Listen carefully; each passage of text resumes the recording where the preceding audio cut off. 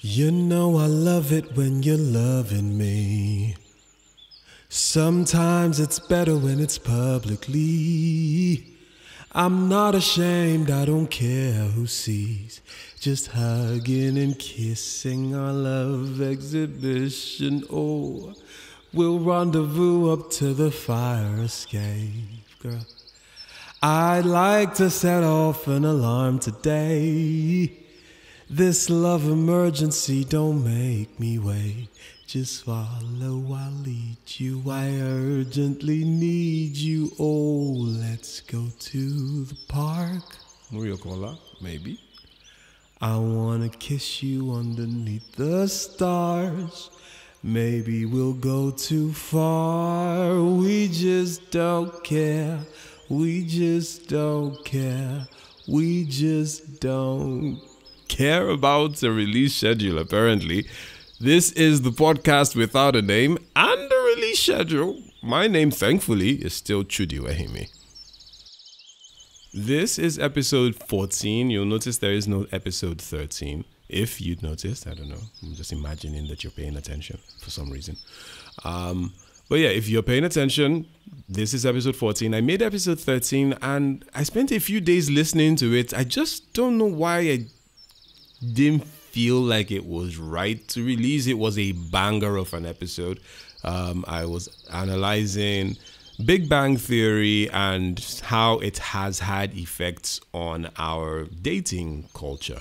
And it's a very interesting episode. It's just that I feel like I need to do some more to it. So 13 will come later, I imagine.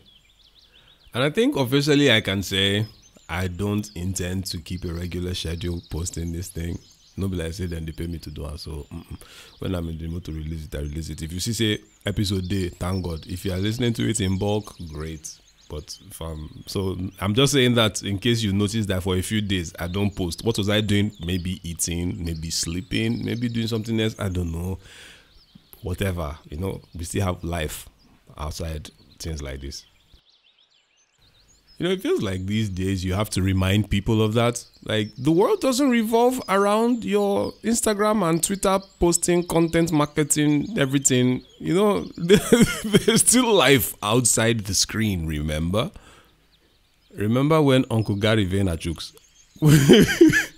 that's the name I've given him. Remember when he was telling us, content. He owned part of Facebook. Now remember, say he owned part of the company, okay? Oh, you must post every day your content. You must content. And all of us were just saying, yes, sir. Every day you must content. Question is, who actually wins when you content every day? Is it the company that has convinced you to be a content provider for free? Or is it you? Is it? Think about it. Come on. Is it you? Because let's be honest with ourselves. Mr. Post it everyday content. Okay, go. Let's imagine you are a freelancer. That's the word I'm coming from. Let's imagine you're a freelancer. You're a cinematographer. Okay, go. You spend 3 to 4 hours of your life that you will never get back. 4 hours of your life gone editing that video for the gram. That video that is supposed to show your work to people and magically get them to fall in love with it so that immediately they're going to hire you. Remember that? So you spend 4 hours on it and then you put it out and then you get your replies. And what do you get? Dope, bro. Fire, bro. Wow. Mado. I think that's the worst one. It's mado. 4 hours of your life and you get mado, flames. And then Mr. Gary Vaynerchuk will tell you, come on, post more, keep it going, you have to post more. Maybe it works, but it don't resemble Lotto. It don't resemble Lotto, and then the tell person, just they buy, now the next ticket where you buy, now that ticket go win, that your next ticket, just continue to play, just they play Lotto, they play, this Instagram business, it don't resemble Lotto. Or am I the only person again that feels this way? Because I think some of these things and they're weird. So it's possible that I'm the only one that feels this way. Okay. Think about the people that have been preaching this thing to us since. Do you really think that these people have our best interest at heart? That's all of us just gullible. Just gullible together. The bastions of integrity that brought us NFTs and told us that buying JPEGs of monkeys is a good investment. Those are the people who are still listening to. Really? We're still listening to them? All of us? Are we in agreement? I don't know. Tell me so that I know what to do.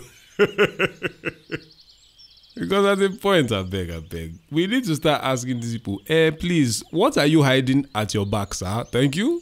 I know that this your left hand that you have brought forward is looking good. But that your right hand way they back. What did that hand, sir? Please bring it out. Let's see. Because as time has shown us and as the studies have proven, something they always did that other hand. And usually it's not something that you like. So we need to start asking these people. They first of all came, they say, take mirror, we carry mirror. They say, okay, no wala. The other hand, na chain, they there. Okay, no shakes. Say, we don't accept that one. Say, okay, no shakes. Nicely played. That one passed, okay? So, yes, I've gone by now. They now brought another one. We say, okay, what's this shiny thing? This shiny thing, they say, is social media. I say, okay, no problem. What's the other hand? It's the chain too, okay? Last. If you catch me mugu once, you be bad person. You catch me mugu 2 times, I need to look myself, say, oh boy, what did they do you now? What did they stop? Every day they catch you mugu. Like, think about the name that they even call us. That's the place to even start. Like, we have a problem with being called bitches or nigger. Like, just saying those 2 words now, some people are feeling chills. Some people are getting angry. You know how it riles you up? But you have an entire industry that refers to all of us as users. Do you know how dehumanizing the word user is? You're not a person. No, you're a user. Like, I can't remember who it was that said it, but there are 2 industries that call their customers users: tech and drugs. Do you really think that the drug lord has your interest at heart? The same way, do you really think that our tech people, dear Uncle Father Zuckerberg, on our people, do we really think that those your people have our interest at heart? I'm not sure again, no, I'm not sure. I think about social media platforms like a room. That's the analogy I have for it in my head. You have this beautiful room, and all of us have been brought into the room. And you're told, hey, everything you need is going to be brought here. Everything you need. You want entertainment? Oh, look at the dancing clowns. They're everywhere. What do you want? Business opportunities? Oh, we'll bring it to you. It's going to be here. Don't worry. We have the customers. They're in the room. It's a beautiful room. It's a spacious room, Until you try to leave and you realize that the door no dey open. Have you not tried to leave? When last did you try to leave Instagram? That's so simple. It's not simple like that now. My brother, they don't trap us. You just gather everybody, trap inside Instagram. And it's true, I joke about it, but I actually worry about it.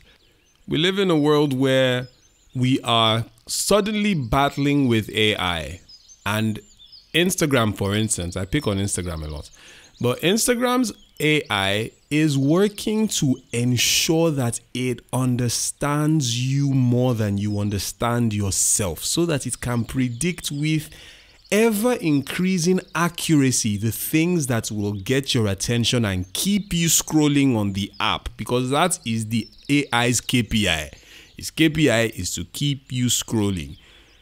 That AI is strong, oh. I can't even lie to you people. I've been watching my Instagram. So I do this thing where I just open my the search, Instagram search thing.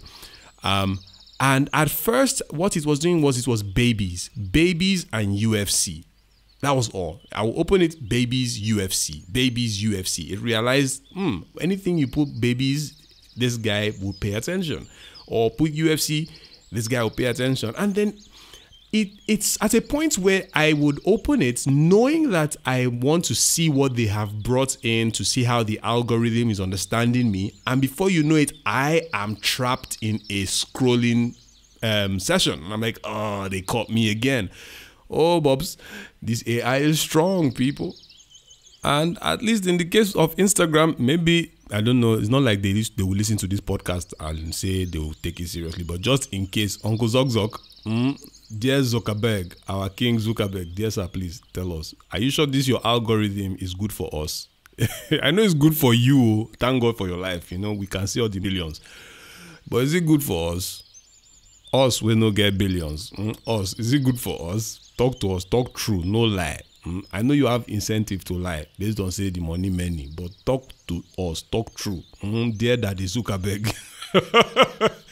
Is this good for us? I don't think it is. The studies say it's not. So now we're trapped in the room and we have to convince ourselves that we need to continue contenting. So dear people, keep contenting every day. Don't stop. Do what Mr. Gary Vaynerchuk said. Gary Chuku.